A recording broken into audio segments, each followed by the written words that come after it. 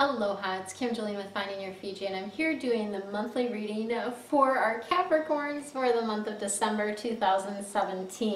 So we'll be starting with your theme of the month. We'll be getting a little bit more guidance from our angels, and then we're going to be focusing on health this particular month. So this is going to be just information for you that will be helpful for you to navigate your life with more ease and grace. That's the reason I do these readings for you, right? We've got the Seven of Air coming in as your theme for the month. The air cards are all about the head and intellect, what's going on upstairs. And this is a little bit of a challenging card in that it's about plans that need to be revised. Sometimes it's poor timing, things are just not working out. It may be that you're bumping up against a wall around something, and that is a redirection, suggesting that you go a different way. And so just be in that space of being open to it. Think about driving a bumper car. When you run into something and you bounce off, you don't get upset. You think it's funny. It's like, oh, boom, I bumped into this and now I'm going in this other direction, right? So if you can use that in your life when you're bumping up against walls, like, oh, boom, I bumped up against a wall, guess I'm not going that way, right? Like, let's be lighter about it. Let's have more fun with this. And there's just more going on than you can see with your physical eye, so you've got to really use your other sensations, your feelings, your intuition to really get a sense for what is happening, okay? Let's see what else we've got going for you for this month.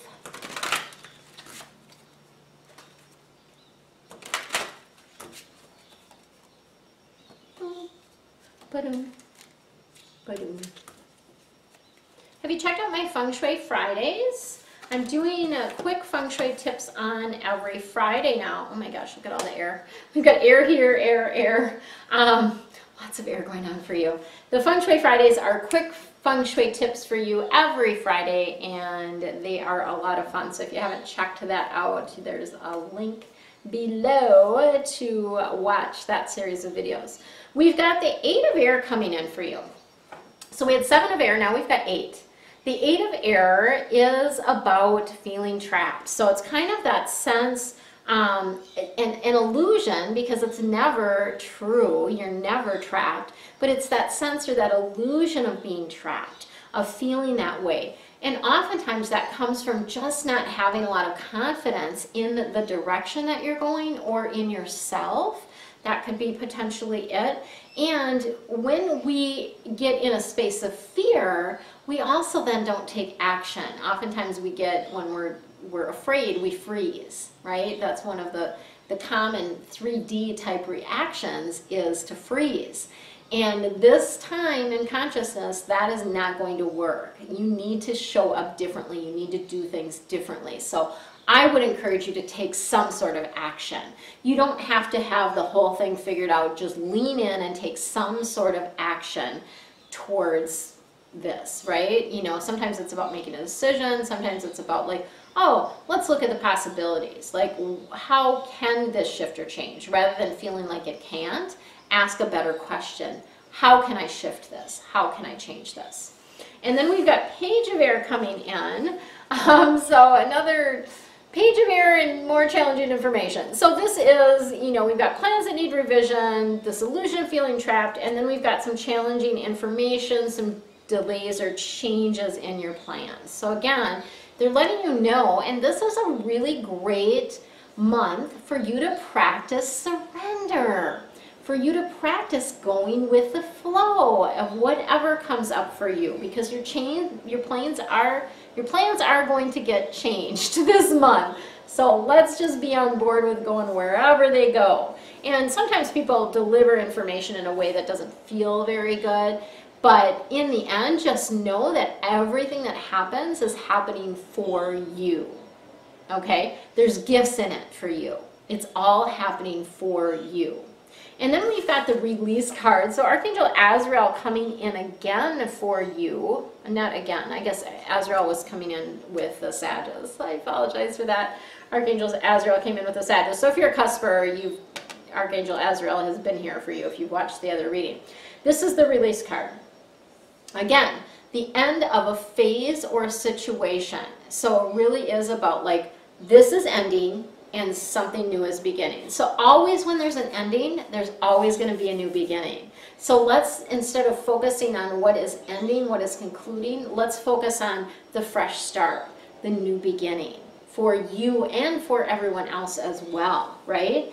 And this is a sign for you, a really clear sign that it's time to move on. This relates to your spiritual transformation. So you need to move on to continue on your spiritual journey, right? Getting some deep stuff in these monthly readings. Normally more deep stuff usually just comes in the deep dive reading, but oh, we're getting a little more here.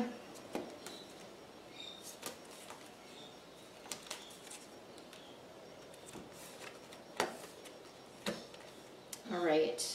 We've got, so this is related to your health, some ideas and guidance for you related to your health. We've got hydration. So you need to be drinking more water.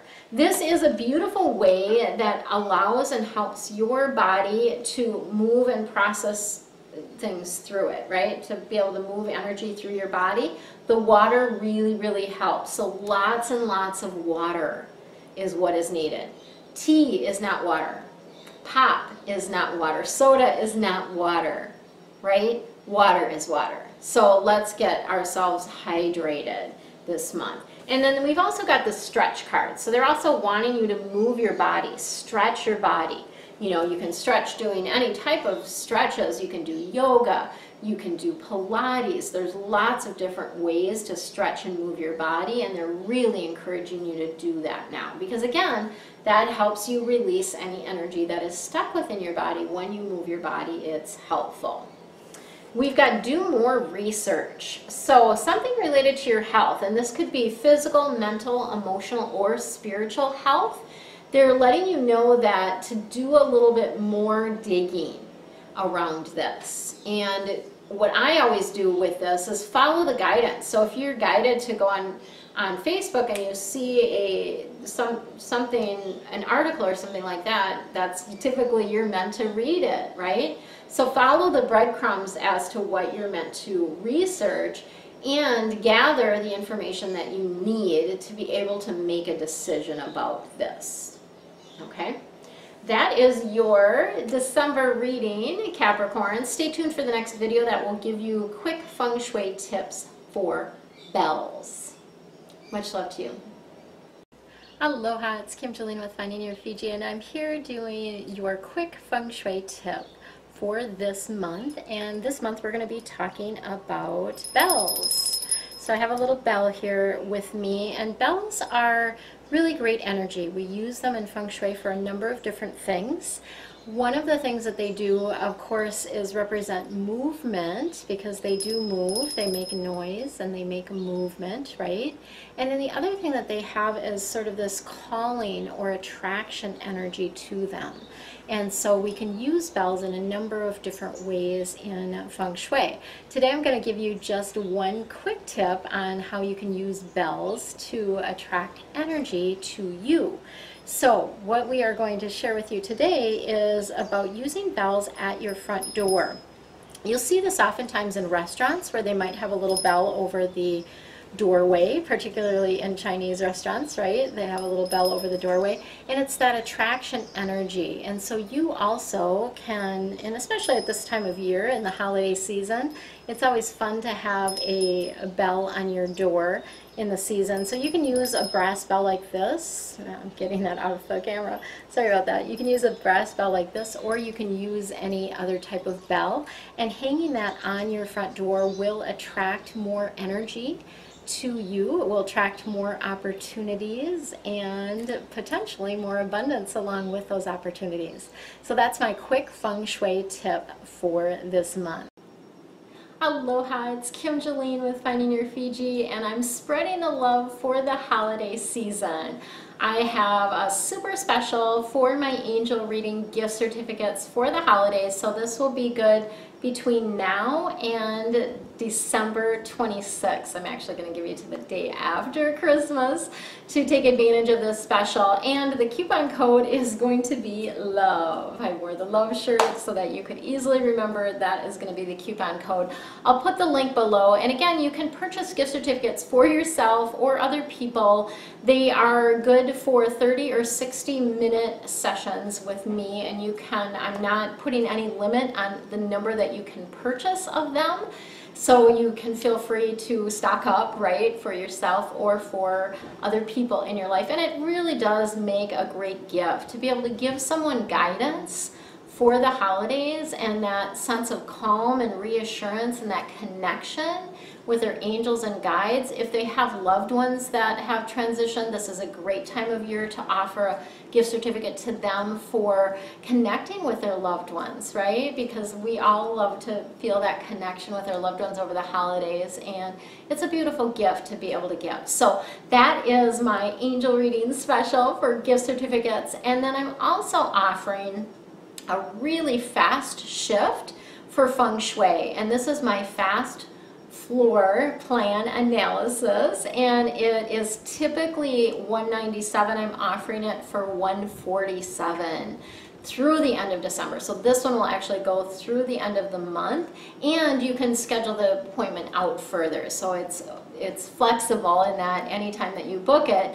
in the month of December is fine. Then you can actually schedule the appointment out into the new year, because I know the holidays are a little bit crazy. So if you're interested in really learning what your bagua looks like on your home, learning the things that you can do to shift the energy in your space, this is a really quick consult to be able to do that. So it's not my higher level one that I did before, but it is a quicker consult for the Feng Shui. And for people that are just like curious, maybe they don't, aren't ready to invest in a full consultation, this is perfect. And it also makes a wonderful gift as well.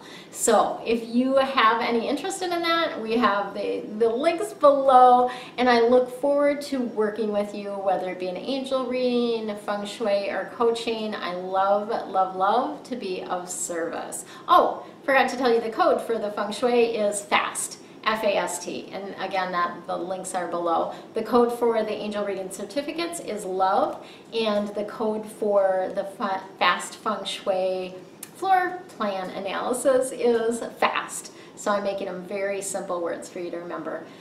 I hope that this holiday season brings you so much joy and love and light and peace, and that you move into this new year with a sense of purpose and a sense of knowing what your journey is, what your path is, and what you're meant to be doing. Love you so much.